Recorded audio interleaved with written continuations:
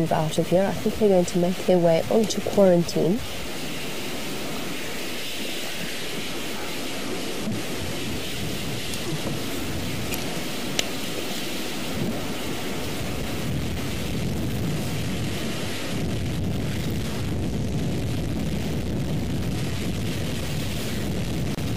James Richard, while we are with our elephants, we were wondering, since elephants do seem to be incredibly resilient, is there any kind of disease that could have the potential to wipe out an entire herd? Anthrax, even anthrax, which we were talking about earlier, can kill elephants, but is unlikely to affect every single individual in a herd. And James, I honestly can't think of anything else that might actually do something similar, or something that could affect each and every single elephant in a herd. It's a very interesting question, and it's one that I don't know the answer to. I can't think of anything personally.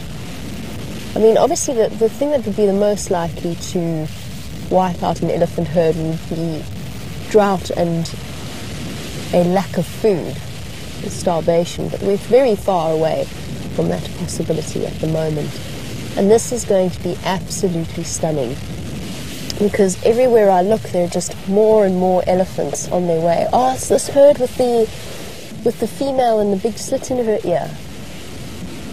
Here we go. We know this is one of the biggest herds that we see.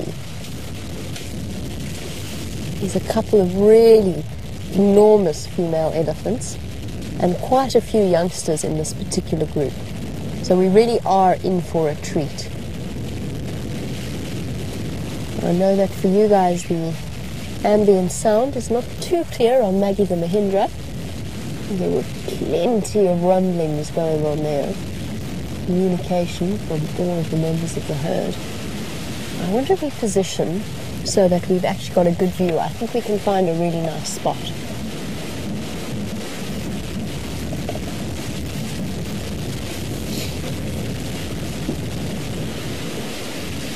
Elephants are okay, they're going to start coming out for us anyway. I was about to reposition, but they're going to start moving out and into the middle of the clearing.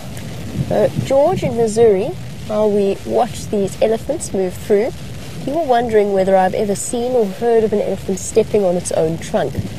And the answer is no.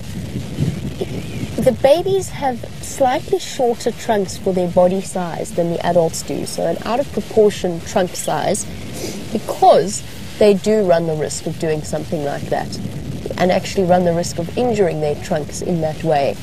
They're just not nearly as coordinated with their trunks as the adult elephants are. Hello, big girl.